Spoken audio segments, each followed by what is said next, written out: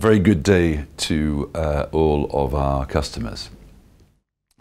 This is just a short message about some of the questions and inquiries I think that all of you have got at the moment, primarily concerning the question of rebooking and refunds.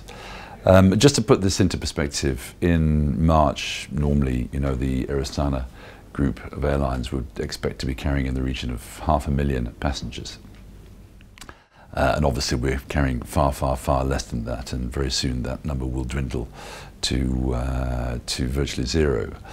And so, of course, obviously we have an unprecedented demand from customers for refunds, for inquiries about bookings on the last flights that are operating.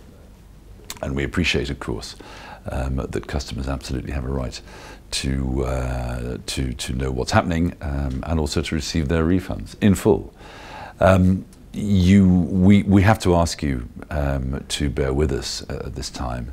As you can imagine, our call centres, our ticket offices, both at the airports and in the cities, are absolutely inundated with people and requests far, far, far more than we would ever expect to have to handle.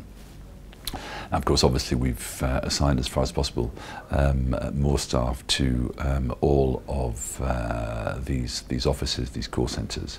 But they are very, very, very busy. So what I'd just like to say is that for all passengers who were booked on flights that are all being cancelled up to the 15th of April, every single one of you have a personal guarantee from me, will receive a full refund. But I would just like to request your patience and indulgence that this cannot be processed with the usual speed that we do these things. So please bear with us. Please be patient. We will get that refund to you in due course. It might not be as fast as you're used to with us, but it will happen, and it will happen in full. And perhaps, just to remind everybody, we've been in business now for 18 years, and we have never in any way not met our commitments to customers. Our commitments to customers is absolute. That has not changed, that will not change. Thank you very much indeed for your patience and for your understanding, and of course a very happy Nowruz to all of you.